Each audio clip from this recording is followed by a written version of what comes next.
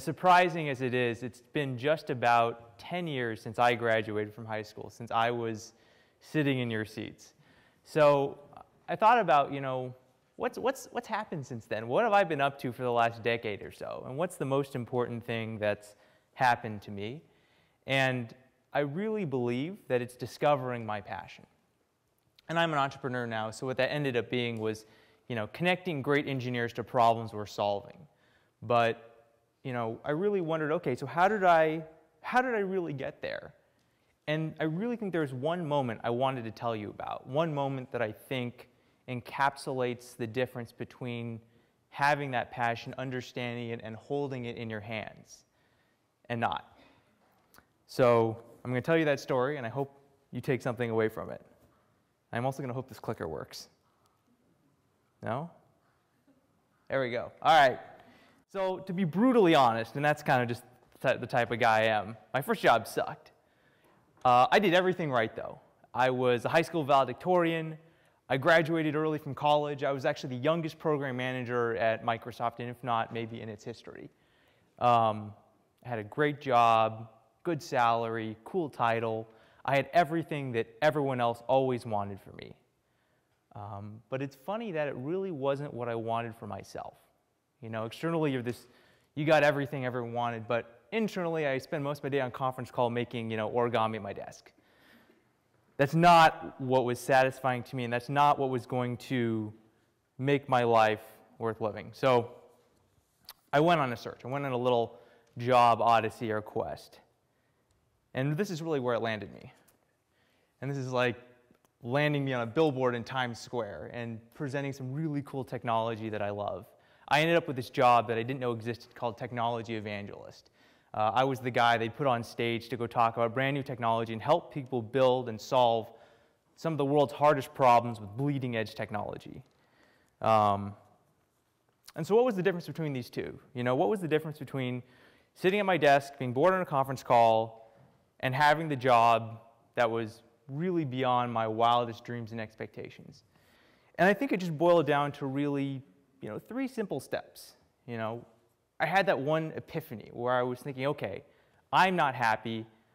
I'm going to live for myself. I'm going to be selfish, and I'm going to choose what's best for me. I'm going to kind of ignore all these external pressures of what my peers want, what my parents want, what's in the news even. And I'm going to figure out, what am I really good at, and what do I really enjoy doing? And then I spent the next months talking to people to figure out, which one of these roles, or what jobs out there match those two things. What's the intersection of my abilities and my interests? And I ended up discovering this role that I didn't know existed, and I think that's a very important exercise. And then finally I made this leap. I took a job that I didn't know existed. I moved across the country to Washington, D.C., a place I'd actually never been before, never even been to the East Coast, to do something I didn't even know was possible. And I think that was the moment. Making that leap, that transformed my life. And so when I think back to, high school Cy, all the way back 10 years ago, why didn't I do it then? Because I think to each of these steps, there's a trick, actually. And I'm an engineer, so we like little tricks. So I'm going to share with you the 3 tricks that I think I picked up along the way that let me make those 3 important steps.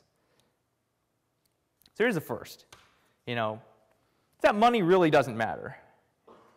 I mean, it does matter, but not as much as people might think. There's this great Princeton study that finds that happiness kind of levels off at about $75,000 a year. Pretty much any task or any job or any career will land you there. So don't worry about it. I think back to when I was in college or when I was in high school, and I really lacked direction. So I just choose the most, I had immigrant parents, worked really hard, and the natural step is to choose the most stable, safe job. And so I did. And that really kind of slowed down the progression of me finding my passion. It's kind of like a little distraction, a little false road to walk down for 5 or 10 years until you really wake up and you realize that there's more to life. So, I really would encourage you to take that step, have that really honest conversation and figure out what you want as early as possible, because the earlier you figure it out, the longer you're able to walk your road the further along you'll be and the higher you'll fly in your career and your profession of choice. The second is talking to people. You know, I think back to when I was in high school, and you're making a really big decision. Going to college, I mean, you're dedicating 4 years of your life, potentially $250,000, which would take you about 10 years to earn, so it's a decade and a half of investment you're getting ready to make right now. And I think people spend far, far less time figuring out where to make that investment and what to do with it. And also, they talk to the same people over and over again. They form very strong opinions by having them reinforced by very homogeneous people over and over again. It's important to reach out, to really expand your vision so you recognize the true breadth and the true depth of the world and the opportunities that are really at your feet right now, so you can choose what the right one is for you to invest in. And also, you have a special status as a student. And people don't really realize this, and I didn't even realize this until even grad school. Everyone will take your calls. Anyone will take your calls. It is absolutely amazing what emailing people as a student will get you. So really treat that world as open to you. Everybody's door is open to you. You got to get out there and just, start knocking on a couple to figure out what it is and learn what the right job fit for you is, as well as what the downsides are. Every job has a downside, right? I'm an entrepreneur right now.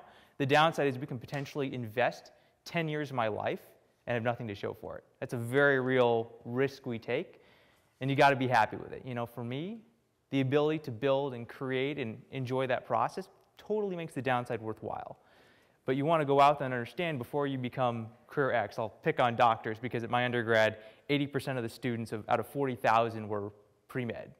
All want to be doctors. I don't think they understood the upsides or the downsides. So I'd say that's absolutely critical. And the third is simply just to take that risk. I like this picture a lot. Not only because it's just this boundless ambition, but because you think about what happens if he doesn't make it. He falls back into the first bowl. There's not a lot of loss here. And I think especially for the people in this room, you don't have almost anything to lose by trying. And there's this great Forbes article where it said that unhappy workers outnumber happy ones 2 to 1. And that's terrible. I think that is something worth being very, very afraid of. So take the leap. And I want to borrow some wisdom from, the greatest of all time, Michael Jordan. It's a great quote on this, and it is, I can accept failure. Everyone fails at something. But I can't accept not trying. Those for me are really words to live by. I want to be that fish. And my talk's going to be really short, so this is the end of it. And I just want to ask you all to start with just 2 things, those 2 things. Make that choice right now to live for yourself. Make that choice to have that honest conversation and understand who you want to be, who you are, and where you need to be going. Really shut out everything else around you. Make it your choice. And then go talk to people to figure out where you fit into this world. You need to expand your vision, figure out what piece of the puzzle you are. Do not wait, like I did, till you're already in your career to ask yourself those questions. That is far too late. I'm lucky I did, but if I'd known what I know now, I would have started as early as possible to find my passion. I just ask that you be just aggressive and absolutely courageous in finding your passion, because I think that is the most important thing you will do with your life. Thank you.